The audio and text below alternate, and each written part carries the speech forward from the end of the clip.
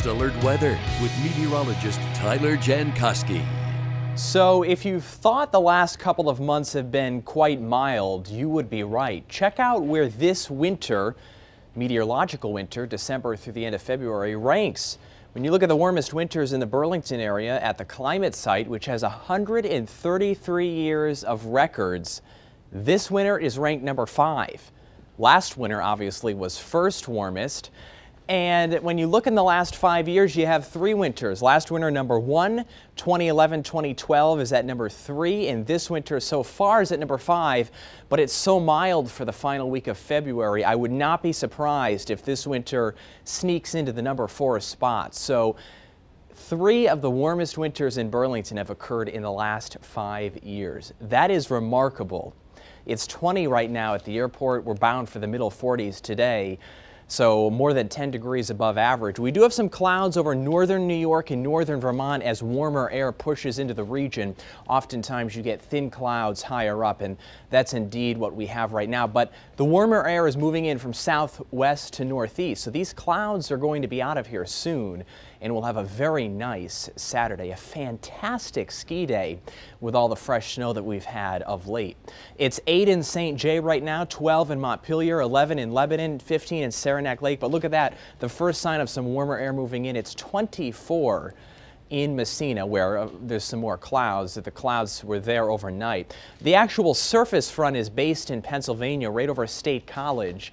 Mild air, really mild air back behind it, and that's what moves in here for today, for tomorrow, and really for the foreseeable future, with only a few exceptions. It's 48 right now in Pittsburgh and Chicago, 46 in Indy.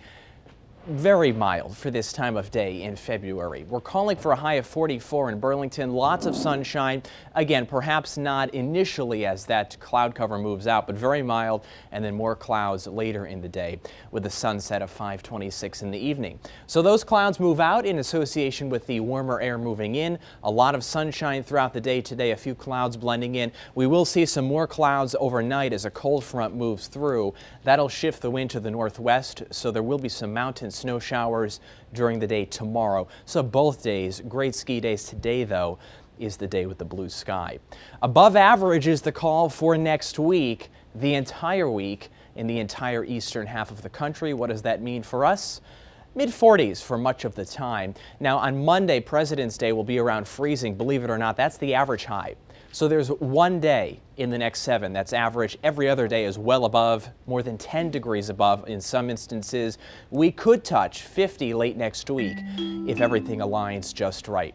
So President's Day, nice but colder than the weekend. A lot of sunshine on Tuesday, a couple of rain showers early on Wednesday, and the mild air just sticks around for the foreseeable future into Thursday and Friday.